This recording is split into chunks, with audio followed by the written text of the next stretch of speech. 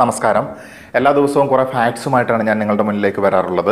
എന്നാൽ അതിൽ നിന്ന് വ്യത്യസ്തമായി ഇന്ന് 2 ചോദ്യങ്ങളുമായിട്ടാണ് വന്നിരിക്കുന്നത്. എന്തുകൊണ്ടാണ് ഈ ഒരു രീതിയിൽ പ്രസൻറ്റ് ചെയ്യുന്നത് എന്ന് വെച്ചാൽ ഇത് മനഃശാസ്ത്രത്തിൻ്റെ മേഖലയിൽ അത്രയ്ക്ക് പ്രാധാന്യം അർഹിക്കുന്ന 2 കാര്യങ്ങളാണ് എന്നതുകൊണ്ടാണ്. ഞാൻ ചോദ്യം പറഞ്ഞു കഴിഞ്ഞാൽ 10 സെക്കൻഡ് സമയം അനുവദിക്കും. അതിനു മുൻപ് നിങ്ങൾക്ക് ഉത്തരം കണ്ടെത്താൻ കഴിയുന്നുണ്ടോ എന്ന് നോക്കുക. ഇല്ലെങ്കിലും കുഴപ്പമില്ല, നമ്മൾ ഈ സെഷൻ്റെ അവസാനം അതിൻ്റെ ഉത്തരത്തിലേക്ക് കടക്കും. അതിൽ ചോദ്യം 1 എന്നത്, ആരാണ് സൈക്കോളജി എന്ന വാക്ക് ആദ്യമായി ഉപയോഗിച്ചത്? രണ്ടാമത്തെ ചോദ്യം എന്നത്, മനഃശാസ്ത്രത്തിൻ്റെ അഥവാ സൈക്കോളജിയുടെ ഏറ്റവും ആദ്യത്തെ എക്സ്പെരിമെൻ്റൽ ലബോറട്ടറി ആര് എവിടെ സ്ഥാപിച്ചു? ഞാൻ 10 സെക്കൻഡ് സമയം നൽകുന്നു. 1, 2, 3, 4, 5, 6, 7, 8, 9, 10. ഇപ്പോൾ കുറച്ച് ആളുകൾക്ക് ഇതിൻ്റെ ഉത്തരം ലഭിച്ചിട്ടുണ്ടാവും. എന്തു തന്നെയായാലും ഇതിൻ്റെ ഉത്തരത്തിലേക്ക് നമുക്ക് കടക്കാം.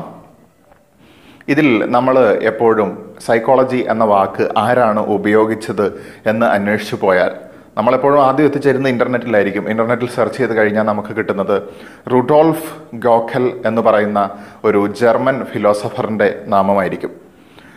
പക്ഷേ ഇദ്ദേഹം ഈ സൈക്കോളജി എന്ന വാക്ക് ഉപയോഗിക്കുന്നതിനും ഏതാണ്ട് 66 വർഷങ്ങൾ മുൻപ്, അതായത് 1590-ൽ മറ്റൊരു ചിന്തകൻ, ക്രൊയേഷ്യൻ നാഷണൽ പോയറ്റും അതുപോലെ അവിടുത്തെ നവോത്ഥാനത്തിൻ്റെ പിതാവ് അഥവാ അവിടുത്തെ ഒരു നവോത്ഥാന നായകനൊക്കെ ആയിരുന്നിട്ടുള്ള മാർക്കോ മരുലിക് എന്ന ആളാണ് മനഃശാസ്ത്രം എന്ന വാക്ക് ആദ്യമായി ഉപയോഗിച്ചത്.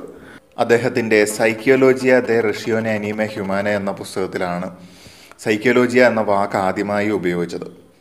2 ഗ്രീക്ക് വാക്കുകൾ ചേർന്നാണ് ഈ വാക്കുണ്ടാവുക. അതിൽ ഒന്നാമത്തെ ഗ്രീക്ക് വാക്ക് സൈക്കി എന്നതാണ്, രണ്ടാമത്തേത് ലോജിയ എന്നും. സൈക്കി എന്ന് പറഞ്ഞാൽ സ്പിരിറ്റ്, സോൾ, ബ്രീത്ത്, മൈൻഡ് എന്നൊക്കെയാണ് അർത്ഥം വരിക. ലോജിയ എന്ന് പറഞ്ഞാൽ സയൻസ്, സ്റ്റഡി, റിസർച്ച് എന്നൊക്കെയാണ് അർത്ഥം വരിക. അപ്പോൾ ഈ 2 വാക്കുകൾ ചേർന്നാണ് സൈക്കോളജിയ എന്ന വാക്കുണ്ടായത്. എന്നാൽ ഇതിനെ സൈക്കോളജി എന്ന് ഇംഗ്ലീഷ് വൽക്കരിച്ച് ആദ്യമായി രേഖപ്പെടുത്തിയത് 1694-ൽ ഒരു ഡച്ച് ഫിസിഷ്യനായിരുന്ന സ്റ്റീവൻ ബ്ലാങ്കാർട്ട് അദ്ദേഹത്തിൻ്റെ ദ ഫിസിക്കൽ ഡിക്ഷണറി എന്ന ലിഖിതത്തിലാണ്.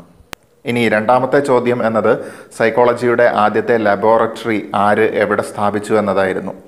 എക്സ്പെരിമെൻ്റൽ സൈക്കോളജിയുടെ ആദ്യത്തെ ലബോറട്ടറി സ്ഥാപിച്ചത് വില്യം വൂണ്ട് എന്ന് പറയുന്ന സൈക്കോളജിസ്റ്റാണ്.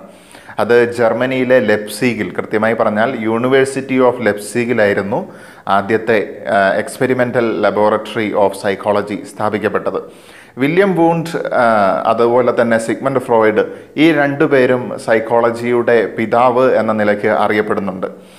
എന്തു തന്നെയായാലും എക്സ്പെരിമെൻ്റൽ സൈക്കോളജിയുടെ പിതാവ് എന്ന് അക്ഷരം തെറ്റാതെ നമുക്ക് വിളിക്കാൻ കഴിയുന്നത് വില്യം വൂണ്ടിനെയാണ്.